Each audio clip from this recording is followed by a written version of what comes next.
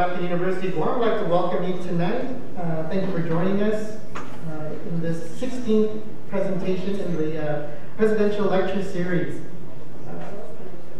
At this time, I'd like to welcome all of our distinguished guests here this evening. Dr. Helen J.D. Whippy, our acting president. Dr. John Peterson, Assistant Vice President for Graduate Studies, Sponsored Programs and Research. Dr. Don Platt, the Chairperson of the UOG Faculty Union. Jesse J. Kinger, President, Student Government Association. Anthony Keyes, Student Regent, in the UOG Board of Regents. Dr. Hiro Kurashina, Director Emeritus.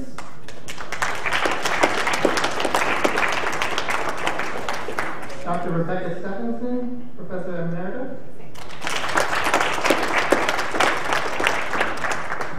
The Honorable Benjamin J.F. Cruz, Vice Speaker, 32nd Guam Legislature.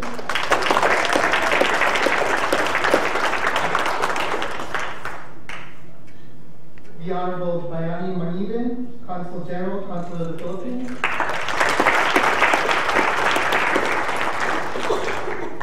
Representing Taipei Economic and Cultural Office, First Secretary Mike Liu.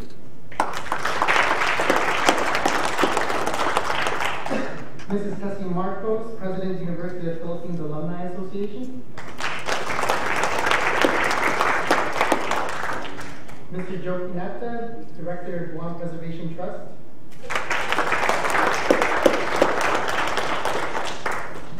Dr. Kimberly Keeling, Director of Guam Council of the Arts and Humanities Agency.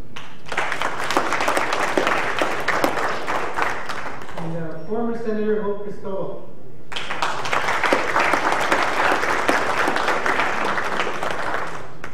Now I'd like to introduce our Assistant Vice President for Graduate Studies, Sponsored Programs and Research, Dr. John Peterson.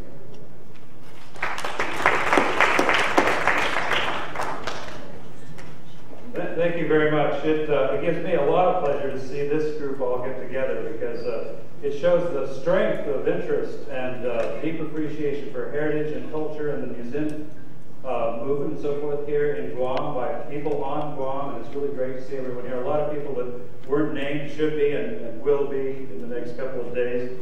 And it's really wonderful that we've been able to host a visit from Jeremy Barnes, Director of the National Museum, and Deputy Director, Dr. Anna Labrador, who have only been in place for a couple of years now, and it's been a real breath of fresh air. The museum, it's very inspiring to see what's happening. And there's a new natural history museum being, it's in the works, and the collections in the story of the Filipino people is going to be renewed. It's a very exciting time for museums in the region because I'm sure many of you will want to share with them news about the Guam Museum, and they'll be eager to hear about it. Tomorrow morning, Dr. Labrador has a museum management session in the Class Dean's room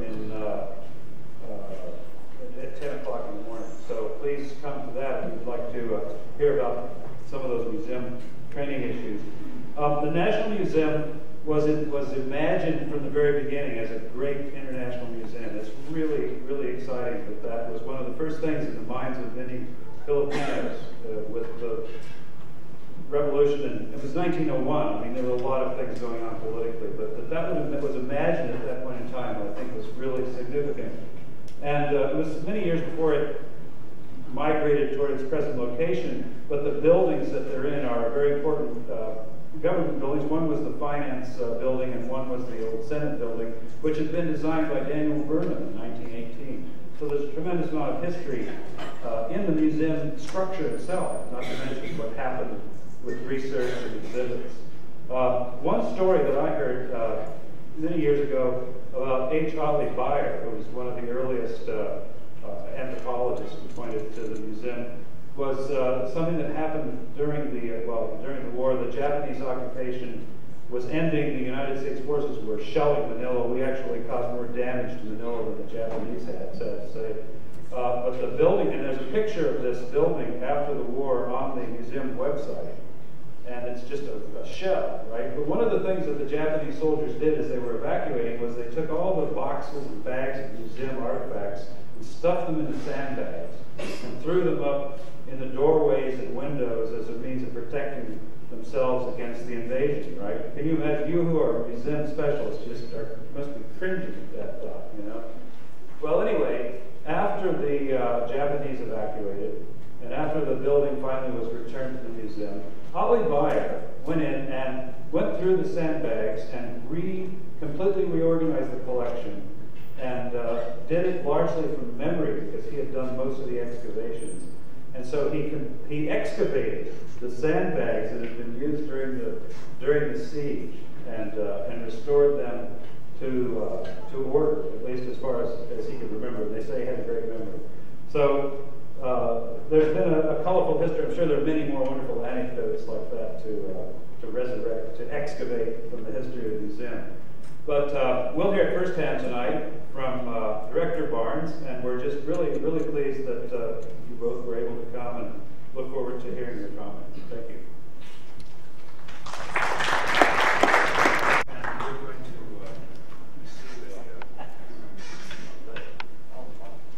Sorry, far walk.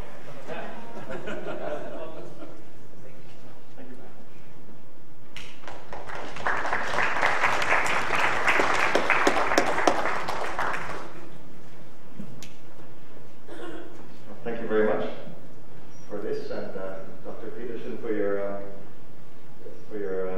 very nice introduction.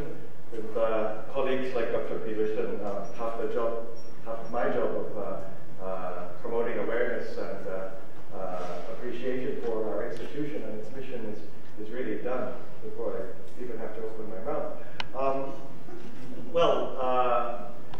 First of all, I'd like to take this opportunity to really thank the University of Guam for sponsoring this visit of myself and my colleague, Assistant Director Dr.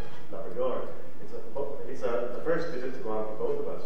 Of course, as scholars, we've always been very aware of the importance of Guam to Filipino heritage, and we've had occasion over the years to kind of think about how we can work on promoting the study and awareness of that, and in turn highlight more aspects of Filipino origins and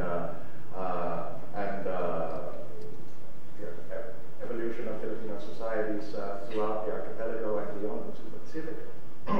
And since our time in the National Museum, since 2010 for myself and 2011 for Anna, we've had occasion to meet our colleagues from here at the University of Guam, specifically Dr. Peterson and Dr. Stephen Acabado. And it's all led to various collaborations, which we both found eminently satisfying, and to this visit of ours, which is essentially an exploration of how we can build on the successes so far in our joint undertakings, and to also introduce the work of the National Museum. As Dr. Peterson so kindly said, we're really trying to draw fresh attention to the institution and what it's charged to do. And you'll find it is indeed designed to be an institution of vast scope, modeled on no less than the Smithsonian Institution, whose charter was taken as a starting point for our own. So thank you to the university for bringing us here. And I hope that my presentation, the National Museum of the Philippines in Guam, supporting the study and promotion of our rich collective heritage, will not only make you more aware of what we do and the areas of work we're deeply involved in, but how these might serve also your work here at the university. And I've noted there are many other institutions represented here, the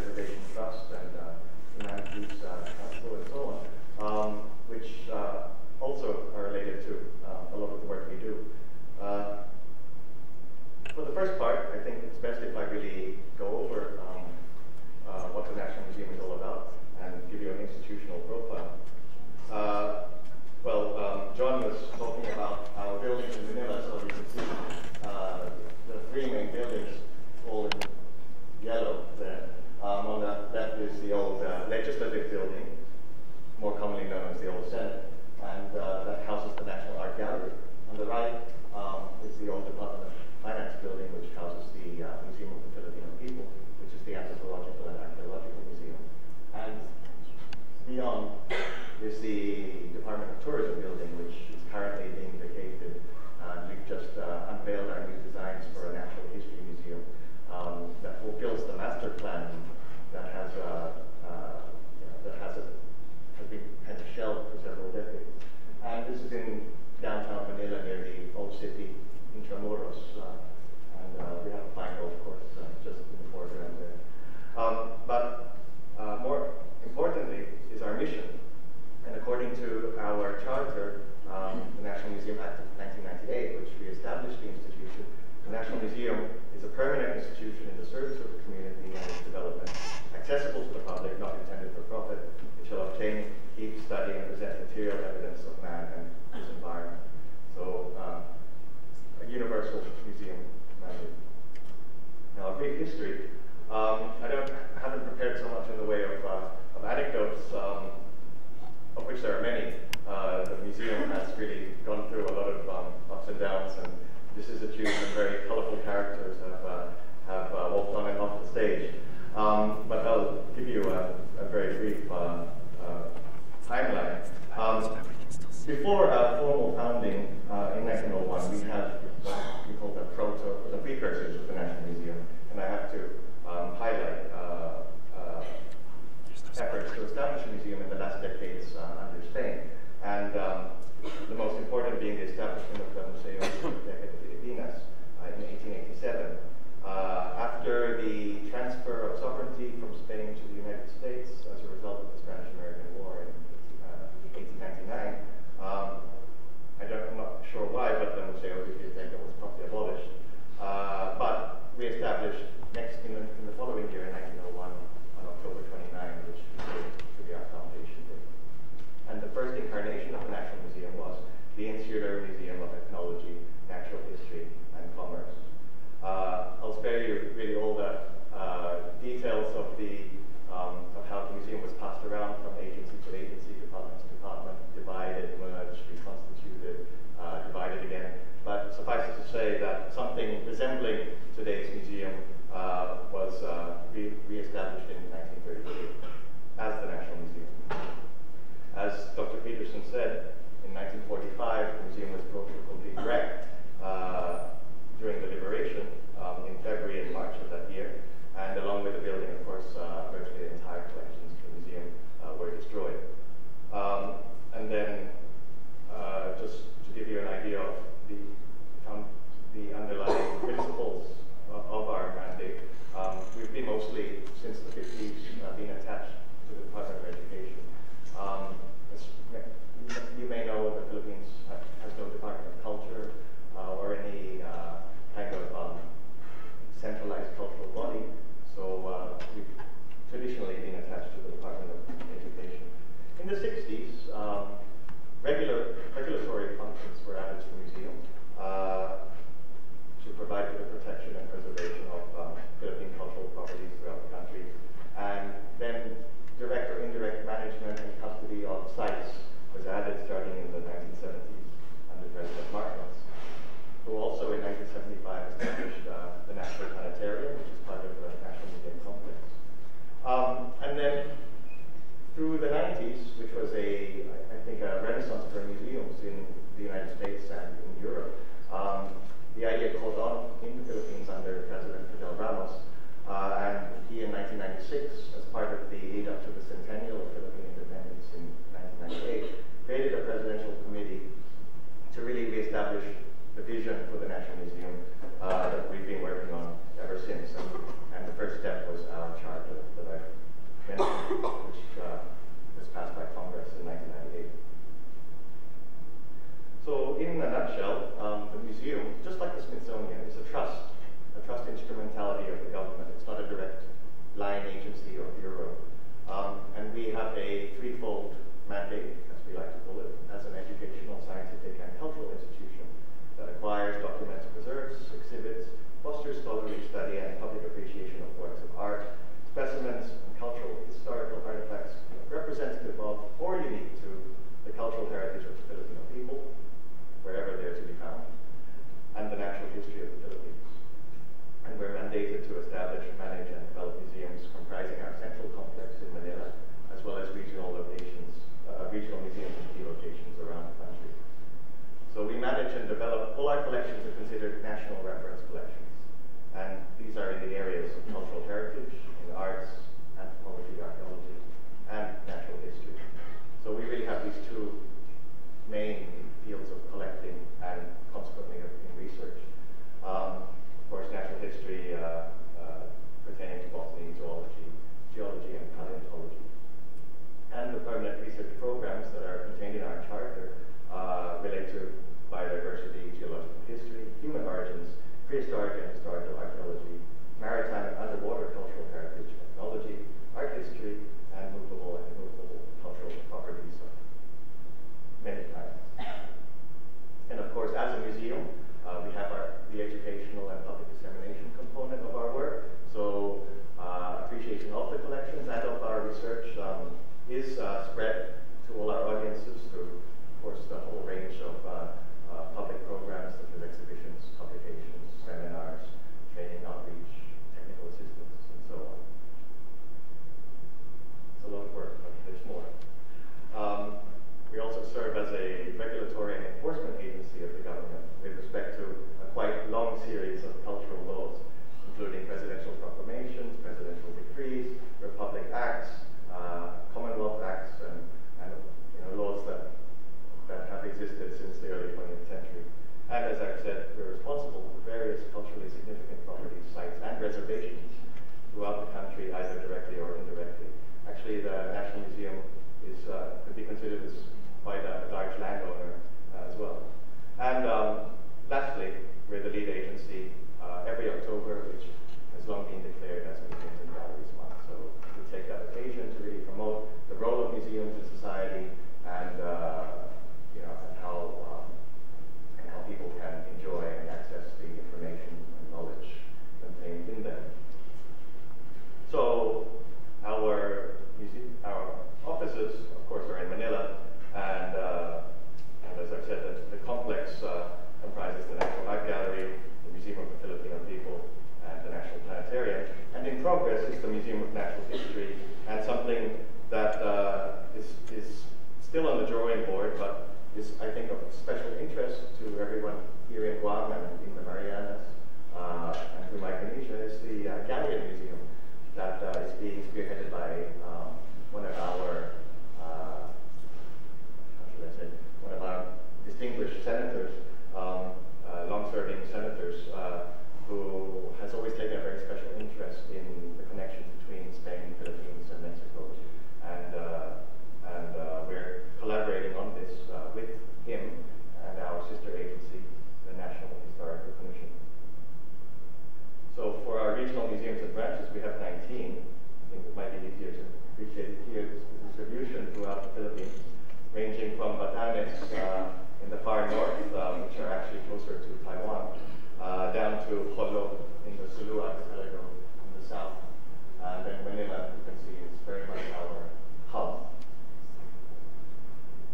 So we're well distributed throughout the archipelagos as it happens, but at the same time, there are serious gaps in our network, and we're trying to fill those. So I'm glad I added this slide, especially since the Preservation Trust is here, because this, I think, you are our counterpart in this very important area of work. Under various laws, we declare national cultural treasures and important cultural properties, and within the established legal framework, regulate and ensure their protection and preservation on the part of the national government.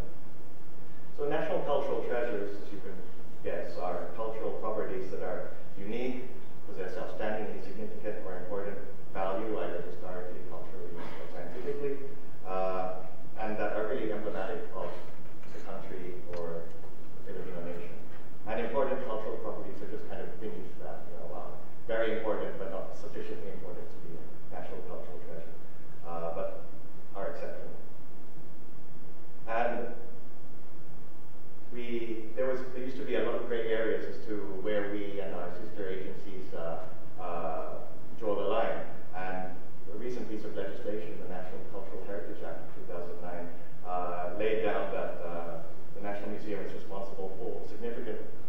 movable and immovable property pertaining to fine arts, and it made it clear that it includes all sorts of allied arts, but most importantly, built heritage, archaeology, anthropology, botany, geology, zoology, and astronomy, which we're busy trying to create positions in the museum org chart for astronomy,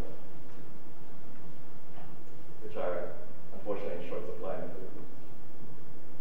But, all right, and then mandated priorities, of course, regarding these cultural properties, which, as we know, are classified as either movable or immovable, tangible or intangible, are their protection, preservation, documentation, study, and education about them.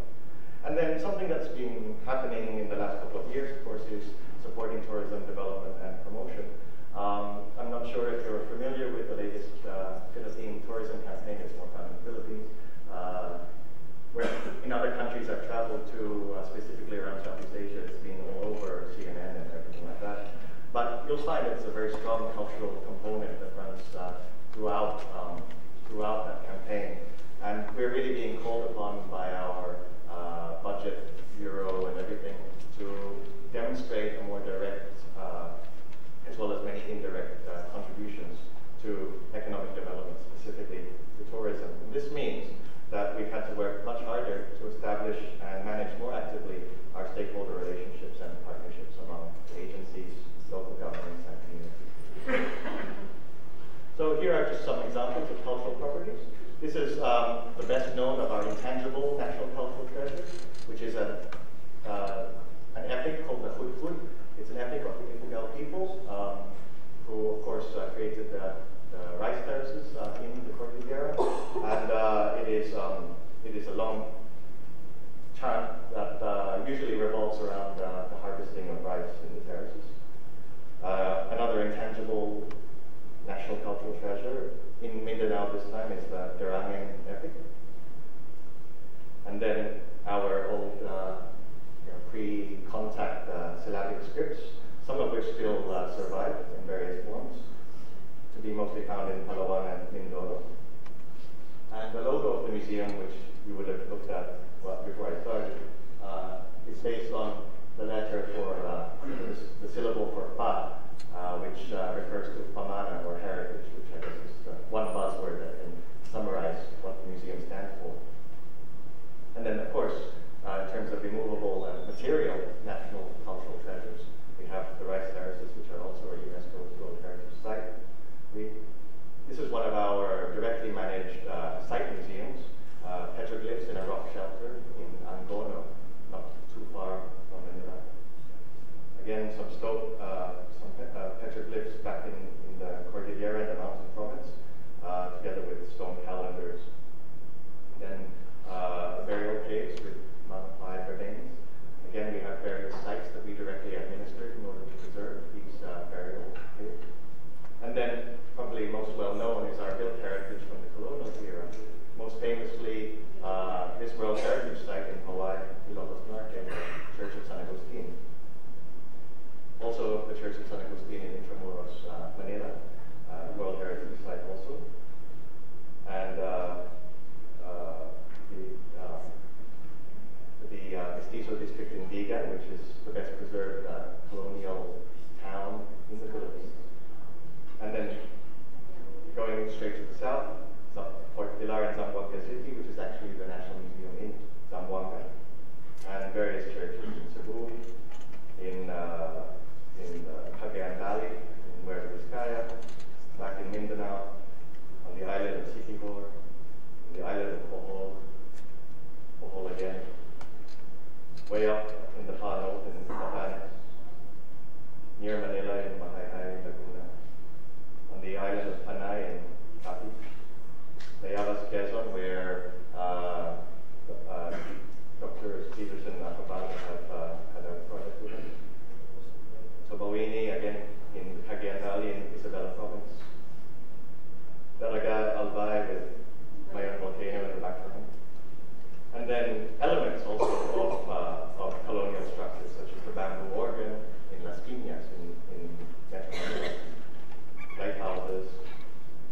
street map drawn by our national hero, Jose Rizal, when he was in exile in Dolo, in Dapitan. This is the island of Mindanao, drawn in front of the church. And then more indigenous architecture, such as this Maranao chief's house, known as the Kawayan Torogan. It's probably the last intact structure of its kind that we know of in Mindanao. So that is an urgent case for preservation. And then more contemporary cultural properties, such as the University of Santo Tomas, the Monumento a los Héroes de 1898 in Caloocan City, and various watchtowers, provincial capital buildings, municipal buildings, and more contemporary architecture, Santo Domingo Church. Then movable cultural properties, such as prehistoric stone tools, some of the earliest evidences of human activity. The famous Manungul secondary burial jar recovered from the Caloocan Cave complex in Palawan, where Dr. Peterson was a few weeks ago. The famous Kalatagan pot with the syllabic script that I showed earlier. One of the very few evidences of pre-Hispanic writing. And the equally well-known balangais, the ocean-going boats, the oldest of which dates to the 4th century, which I guess is the best evidence for how the archipelago and the islands in the Pacific, such as Guam, were peopled in the first place by the Austronesian-speaking migrants. The oldest cloth dated to the 13th century burial shroud found in Banton. Again, it evokes designs that are still in use today. And then paintings that are mostly in the National Art Gallery. Right. So we, in a nutshell, we are a general museum that focuses on all those aspects of cultural heritage and natural history. Though we do have those very serious regulatory duties that cover the entire country, but at the same time, we're a scientific and research institution. And it's really in those areas that we try to forge strong collaborations with institutions such as the University of Guam. And the fields of collaboration, of course, in research, cover all our main areas of competency. So fine arts, archaeology, ethnology, natural history. And then, of course, being the agency of government that really is responsible for museum development, we also offer this as a field for collaboration to help those organizations or individuals or groups who really want to establish or upgrade museums and look after or build collections. Of course, we offer technical assistance for that purpose, as well as to help design museum education and other public programs. And then in cultural properties management, of course, many important cultural properties are in the private ownership. And so, the Philippines, just like Guam, taking very seriously principles of private versus public property. We have quite elaborate schemes to incentivize private owners of cultural property to really take appropriate steps to preserve and afford access to their property. And of course, moving towards the forms of collaboration, everyone thinks immediately of exhibits and publications, and also content development for various platforms, exchanges of all kinds, but specifically collections, research, specialists, experts, students, all sorts of warm bodies, and then the whole range of joint research, technical and development projects and programs. So we've been doing some joint field work and field schools, so training with the university here. But we also do consultancy and programs of fellowships, internships, and also something new, joint marketing, so that people are aware of a network of museums that complement each other. Of course, key considerations when we enter into any collaborations are course, that it's well-designed collaboration that's relevant to the mission that we're trying to carry out. And of course, funding and logistics are always key, and that there's proper planning and preparation, and of course, adherence to all our standards and conventions in terms of ethics and all of that. So, specifically to our visit here in Guam, so the National Museum is really interested in learning, and here, because it's our first visit, I guess, I should really approach this from the point of view of listening to what everyone here might have to say or suggest, so that we can incorporate this. I can't claim to have a robust idea of what we can possibly enter into at this stage, but I can certainly come up with a few ideas. Certainly, I think we all acknowledge that the collective heritage of Guam and the Philippines is a very rich field, given its very wide breadth and scope that includes all areas of anthropology, as well as political, economic, and natural history. And this covers all periods, as far as I can see, from the Paleolithic. So while there may not be Paleolithic evidence of Paleolithic habitation here in Guam itself, of course, Paleolithic evidence in the Philippines, of course, is prelude to the population of islands in the Pacific, so very relevant. And of course, Neolithic, the age of trade, up to our collective discovery in 1521 by Ferdinand Magellan. And I put the historical period up to 1946, which is for the Philippines the date of our independence from the United States. And then, of course, a very rich shared history since 1946 of a quite different character in recent and contemporary times. But given this rich field in all of those aspects, I find that its study and promotion has been relatively neglected. And I'll only speak, of course, for the Philippines. But I'd like to know if you agree on the part of Guam. My belief is, of course, that the Philippines is both an Asian and a Pacific country, but the bias is clearly leaning towards our Asian kind of heritage or collective origins rather than the Pacific. And these days, and I was just talking with our Consul General,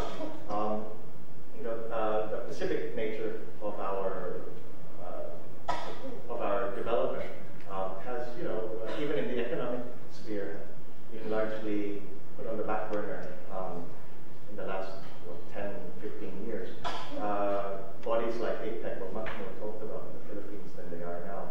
And the focus really is on integrating as a Southeast Asian community. So this might be a symptom of this kind of lack of appreciation of the Philippines as a Pacific rather than Southeast Asian country. And thus, I've done a survey of our research in the museum, and it's really almost exclusively focused on the Western rather than the Eastern or Pacific side of the archipelago. Now that might have to do with the fact that the eastern part of Luzon, the main island of the Philippines, is quite remote and inaccessible, except for parts such as Baler in Aurora province, and perhaps hasn't been conducive to a lot of field work. I don't know, that's probably one of many reasons.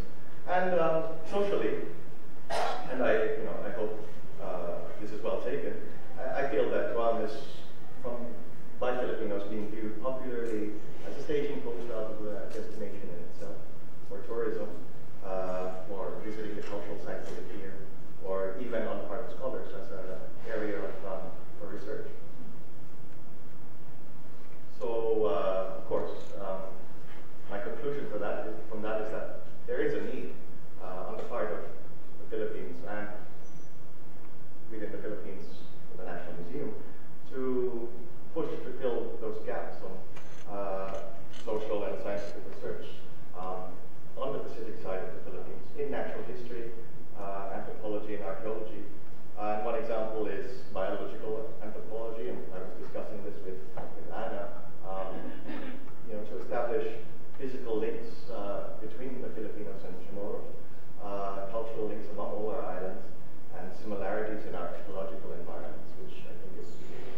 fresh area that hasn't been well studied on the part of the Philippines. And also, there's a lot of prevailing interest now in the Philippines and in Mexico and in Spain in promoting the heritage of the Manila-Acapulco galleon trade. And there's a lot of talk of bringing in all the countries, all the modern-day countries that were historically involved with that trade. Unfortunately, people keep forgetting about inviting Guam and the Marianas to involve themselves in this process of how to make the heritage of the galleon trade relevant to our communities and societies. And so that should, that bringing Guam into this initiative, I think is quite important, should be incorporated. And yeah, this is just a graphic that I really like. It really shows the centrality of Guam and the Marianas to the galleon route. I think the yellow line is the route going out to Acapulco, and the red line, which is a bit more chaotic, is coming in. I think that's right, or it might be the other way around. So again, just to take that point a bit further, perhaps the 2.5 centuries of the galleon trade and the exchange and connection embodied in that can serve to help us all integrate awareness of the shared heritage of Guam and the Philippines and of other countries. And this, together with everything I mentioned prior, leads us to really consider in the museum developing a specific research program precisely to study the links of the eastern side of the Philippines with Guam and other Pacific islands. And a lot of the groundwork for this, I think, can be attributed to the work that has been done by Drs. Peterson and Arcolado of this university in archaeology through field schools and excavations in Cebu, Ifugao, Quezon, and respectively in Palawan. I'm very glad that Dr. Peterson took the opportunity to visit the underground river and parts of central Palawan to see if there's potential sites for Neolithic. Where's Dr. Peterson? Neolithic habitation. That was, yeah. And we were just discussing when we met last night that there's large potential for a very exciting excavation that would involve students and archaeologists here in Guam. And so that's very gratifying. And then further, the research projects that we can design together between the Philippines and Guam could also drive museum and heritage collaborations, such as the transmission of knowledge, practices of keeping objects, classifying them, how we develop systems of significance of objects, and museum practices across the Philippines and the Pacific could be developed to better integrate our local sensibilities and environmental conditions through staff development and exchanges and creating online resources. And something that I feel personally strong about, because a lot of my work has been on built heritage, is that partnerships can be forged regarding the documentation, preservation, and restoration of cultural sites. I think both Guam and the Philippines, we suffered grievously in 1945, and a lot of our material or built heritage was wiped out.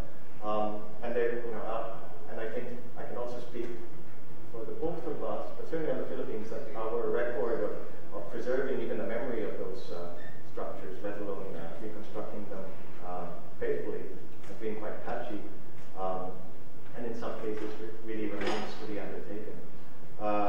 And I here highlight particularly Spanish colonial structures, which is an obvious common element between our two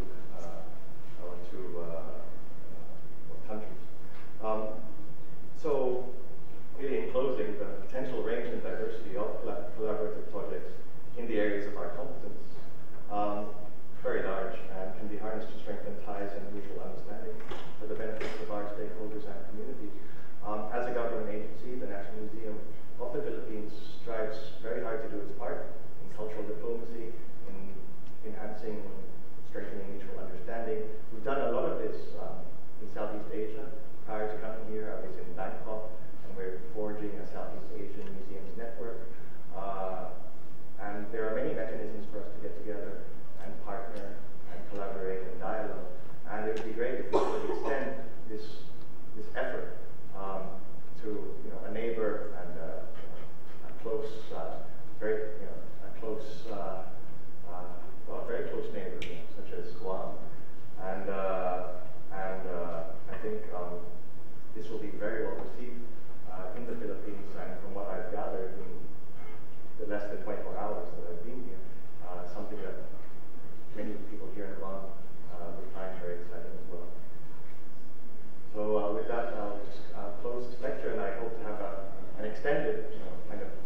answer so that I can also learn what the concerns or clarifications anyone here might have that we can share from the National Museum experience. So thank you very much.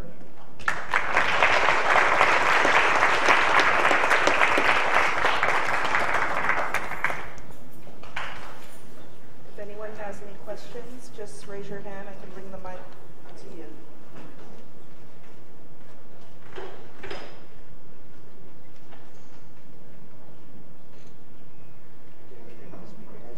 Sorry. Thank you. I was very intrigued with your discussion of the galleon. Because I was in Acapulco and I saw Acapulco, they had the galleon train. The route. And I was just wondering, in your museums, do you have, what kind of records do you have about, like, the migration of individuals from the Philippines to Guam, so we can trace some of our family back? I was just wondering how extensive your records are, or would Acapulco have better records for Madrid? Well, certainly, as far as I know, and we have a real expert here in the form of Dr. Carlos Madrid in the third row there, who I know is quite intimately familiar with the documents in the Philippine National Archives. As far as I know, the documents are very substantial in documenting passenger manifests, and there's a lot to be gleaned from that. And I know copies of much of what we have related to Guam and the Marianas, which coincides almost perfectly with the galleon trade before 1815, has already been duplicated and placed here at the university. I haven't gone through the documents myself, but certainly that would be the richest source, more than in Mexico, because especially if these passengers they disembarked here in Guam. So those resources are here in the university, but certainly I know them to be very substantial, and yeah, I think they have been consulted by people who are trying to trace their family origins. Am I right, Dr. Lucia?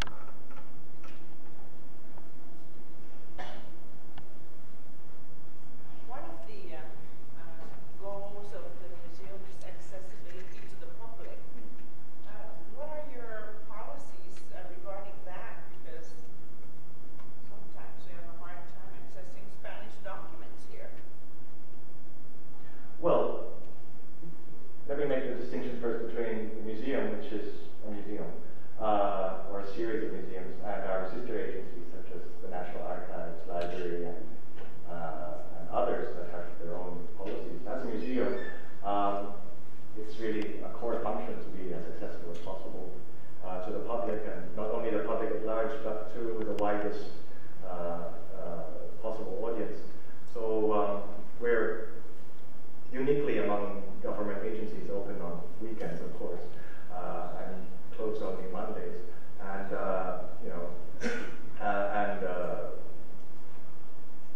I think in terms of people coming to the museum, it's as accessible as you'll ever find a museum to be. But also in terms of developing new audiences and encouraging access to the collections and research of the museum off-site. We are working hard on developing a proper website with online resources.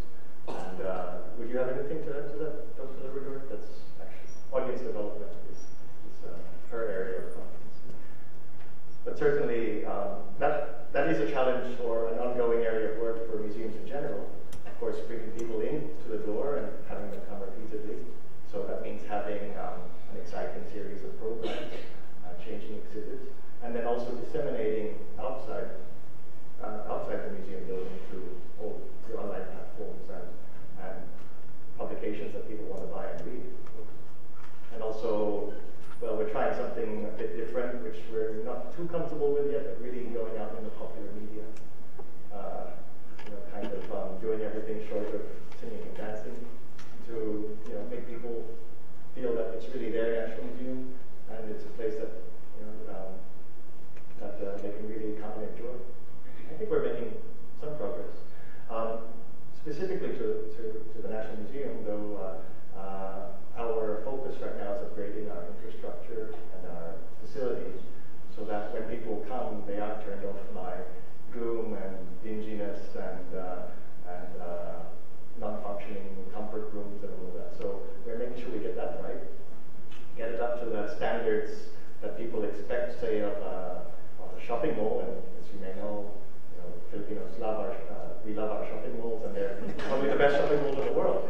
And so that's what people are used to now. So we want to get the experience or the comfort of visitors to the museum up to that level.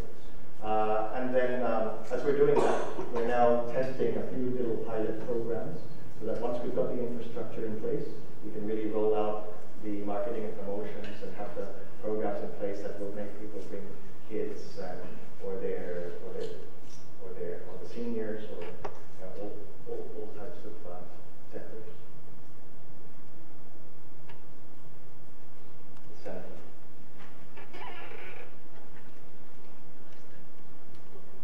Thank you, Mr. Barnes, for your presentation. I just have a quick question in terms of the patronage to the National Museum. Is it more geared towards the local population being able to go and appreciate what you have to offer, or predominantly for the visitors that come in and visit the Philippines? Right. Well, our mandate, of course, is focused on Filipinos, but if done well, of course, we should make the museum intelligible and accessible to foreign travelers. I guess we're lucky that the lingua franca of museums in the Philippines is English, and so we don't have to make too much of an extra effort. In fact, the extra effort is reaching Filipinos who are not so well educated in English. For less effort, we actually reach more foreign visitors than we do the full extent of our own society. So we don't have too much trouble, and because of our long colonial history, a lot of the cultural heritage that we have in our collections is immediately accessible to Westerners, and because of the strong Chinese and Southeast Asian influences, again, quite accessible to people of the region there, and of course to Latin Americans and Americans in general. So we're kind of lucky. Philippines has always been at a crossroads. So in promoting our cultural heritage, most people find it quite accessible. Yeah. But the actual challenge is reaching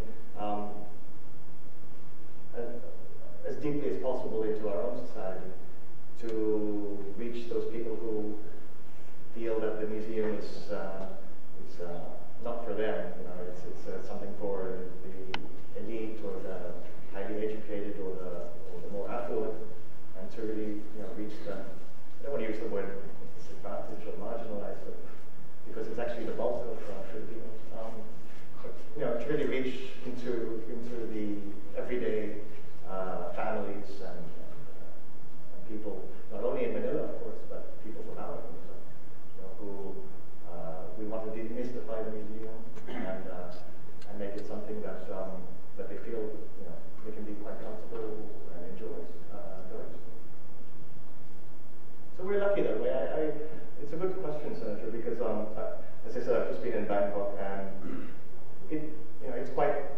I think they find it much harder making their museums accessible to foreign visitors, to even Filipinos or something, because of the language barrier and the fact that theirs is a very rich but distinct culture, which we as visitors have to work extra hard to understand and appreciate beyond the surface or superficial aesthetic value, to really understand the significance of objects and their meaning to ties. We have to really be interested in the first place, I think, to get through that effort.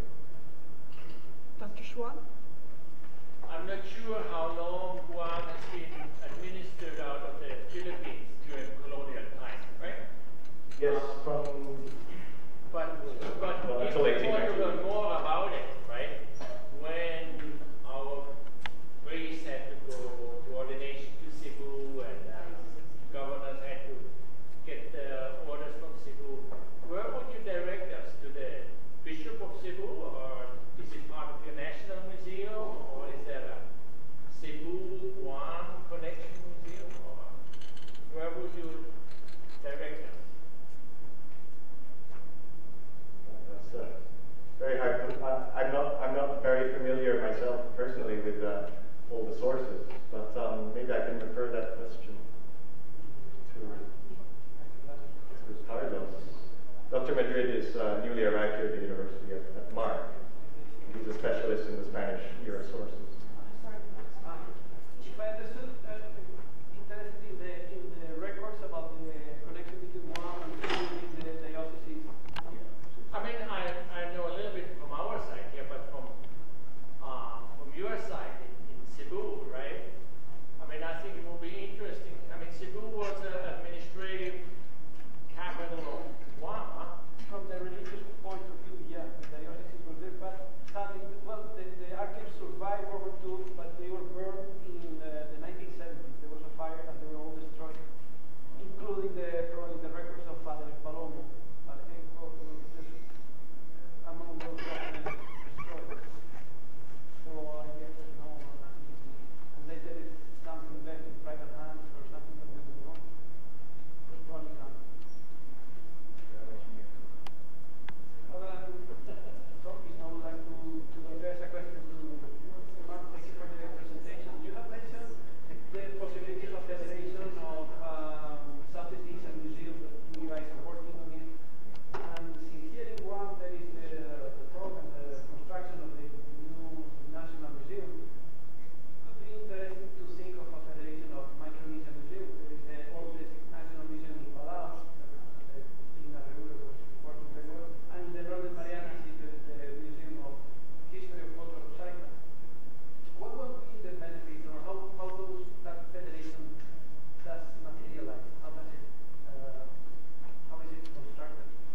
Well, federations of museums being what they usually are, don't materialize by themselves.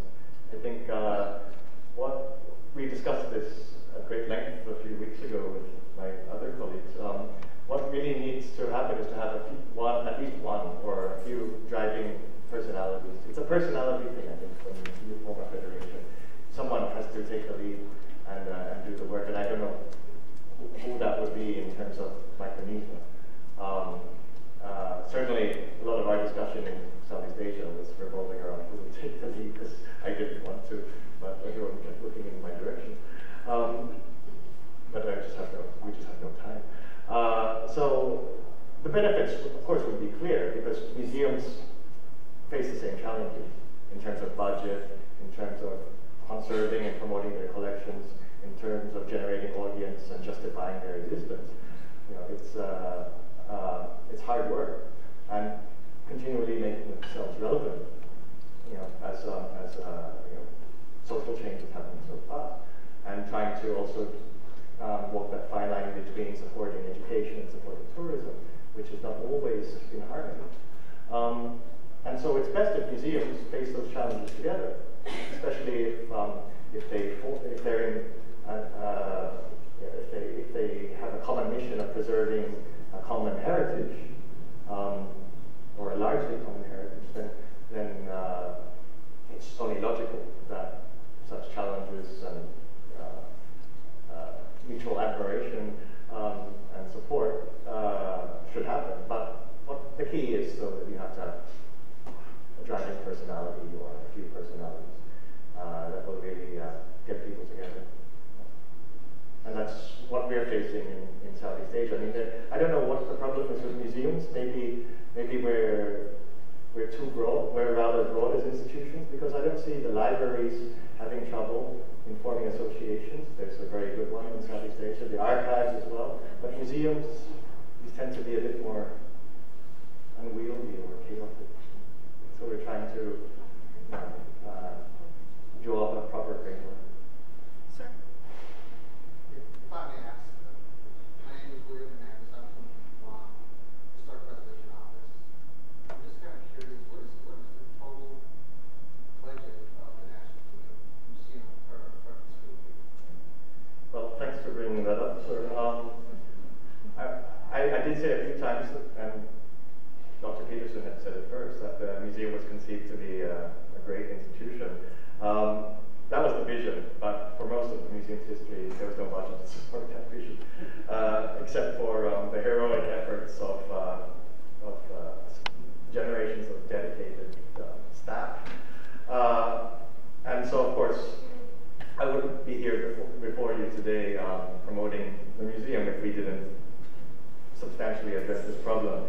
I've got to really cite, President Aquino. Under his administration, the budget of the museum has increased tenfold, literally tenfold. When I came in, the budget was 120 million pesos, which is barely $3 million. $3 million back in 2010, and now it's over $30 million. Over $1 billion pesos now. Most of that for infrastructure upgrades, but even our operating budget has increased fourfold, which means we can hire more security guards to keep the collections safe and the visitors safe. We can keep the air conditioners on for longer to help preserve the collection. Janitors to keep the comfort rooms clean, make sure there's always toilet paper. The little things are what really seem to influence the experience of visitors. And so we're trying to also generate that consciousness of attention to detail and all of that. So we've made a lot of progress. And again, I have to really cite the strong support of the Aquino administration. And that's why I can stand here before you here without blushing, to really say that we're in a position now to share our experiences and our learning, especially over the last couple of years, with anyone here who's interested in terms of museum development or enhancement. And I'm very excited by what I've heard about this project to establish a full-fledged museum here in Guam. And we're certainly happy to discuss what possible assistance we can give, even just moral assistance. And I think we'll be discussing this in Anna's Museum Management Workshop tomorrow, which I'd like to echo John's invitation. If anyone of you would like to attend, that would be great. Dr. It's pretty impressive, but 2 million, 30 million pesos. Because Guam could be, that means Guam could be certainly capable, maybe, to probably have more, because we have agencies here, nonprofit and public corporation that has over $8 million names that we probably haven't Guam Museum. Sure, I don't know how well, because we in the National Museum we're all civil servants, so I don't know how well paid civil servants in Guam are, and the various other expenses, operating and capital expenses that the new museum will have to provide for. So of course, I'm not used to thinking in dollar terms right now, and I've been so well looked after, we haven't had to go and buy anything, so I'm not conscious at all of how much things. I'm not conscious at all of how much things cost here yet.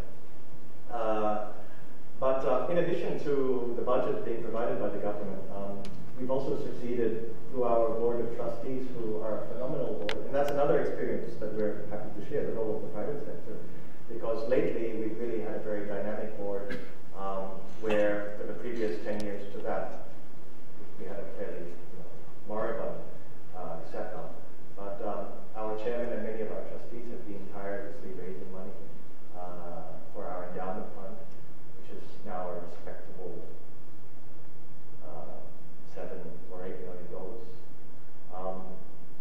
up from less than $2 million just 3 years ago, and stuff like that. So all of this is doing its bit to transform the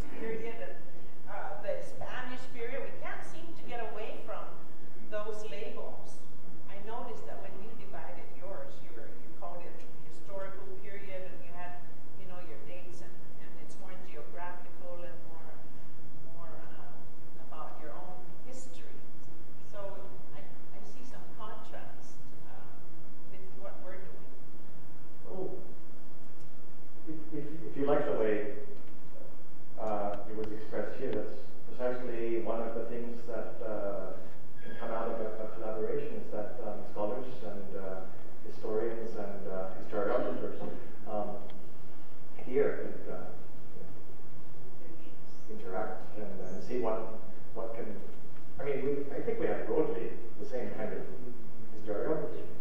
I might be glossing over too many things though without stating, but surely it's worth a good look and see what can be shared. Well, as I said at the outset, we were called the National Museum in 1933, and we were still directly administered by the United States at that time. We only became a Commonwealth in 1935. So, I don't know, they let it be called the National Museum. Well, prior to 1933, we were called the Philippine Museum, the Philippine Museum and Library, and then prior to around 1917, we were the Insular Museum. You know, so I guess there was a kind of a trend, and maybe in 1933, the prospect of Commonwealth status was already on the horizon, so they just let it happen. I'm not too sure as to the origins of the official nomenclature. But if people feel it's a national museum. Sir? Question I had is, when I saw the museum buildings, they looked just like buildings in the United States built in the first part of the 20th century. Sure. Do you think that's part of the reason that Filipinos have a hard time relating to the museum? Is that it just doesn't look like their museum? Well, I think a lot of the public buildings in the Philippines were built during the American era in the kind of neoclassical style. So I think they've just become ubiquitous. You see them everywhere in every town, and throughout Manila, though less since so many were destroyed in the war. But you know, schools, colleges, universities, hospitals, train stations, city halls, hotels, they're all like that. So I think it's kind of part of the Americanization of the Filipino, which is now taken for granted. So I don't think people stand back and say, well, that doesn't look Filipino. It's just taken for granted. Especially those buildings, which are considered rather iconic. Yeah, I mean, you should see our post office. It looks like the Lincoln Monument. And it's a well-loved building. Yes, The buildings were huge. I mean, it looks huge in the pictures. right. And They are quite large, yeah. and when you were talking about the old Treasury building having a lot of your historical stuff, how large is the Austronesian exhibit in that building? The Austronesian history exhibit that you had a little glimpse of it up there. Yeah, well, currently we have a permanent exhibit that won't be permanent for too much longer on the origins of the Filipino people, which details the whole Austronesian expansion. And that's contained in about a 400 square meter gallery, just one gallery. It's quite a compact narrative, but it's something that it's been there for about 15 years, the exhibit, and it's something that we are planning to redo and expand, maybe give it an entire floor, because of the wealth of artifacts and, again, new interpretations and new research. We think that what we should do is not give people anymore an official version, but a wealth of information which can be interpreted in different ways by different people. So we're looking to give that about 1,000 square meters,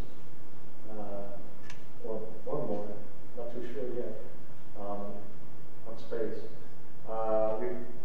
Since 1998, when the existing 400 square meter exhibit was set up, we've had a lot of projects both on land and underwater, which yield important insights. And so we'd be keen to put those on display in addition to what's already there. Please come and visit next year in Manila. We'd be happy, and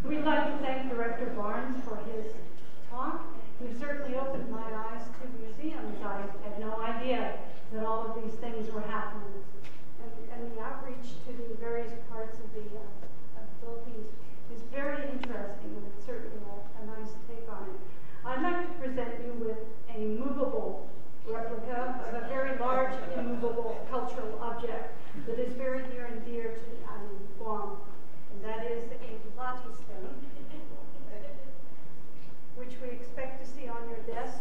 And in the diorama of Guam. So thank you very much.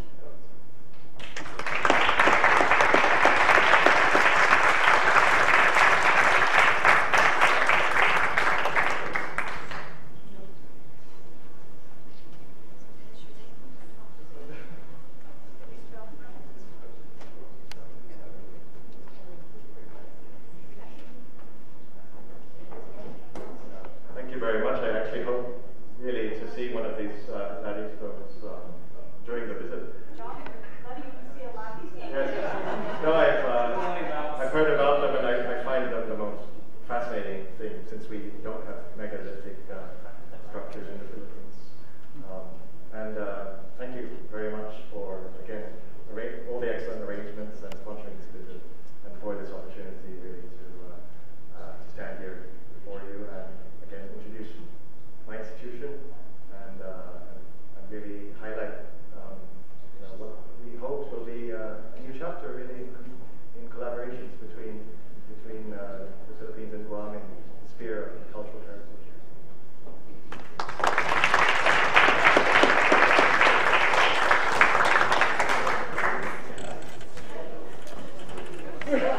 Thank you all again for coming. We will be posting video of this presentation on our website, and also be available on our Facebook page at facebook.com/University of Guam. And if you're interested, our Isla Center for the Arts has a gallery opening this evening. Creative Hands, a selection of local artists. That's at House 15 at Dean Circle. Thank you.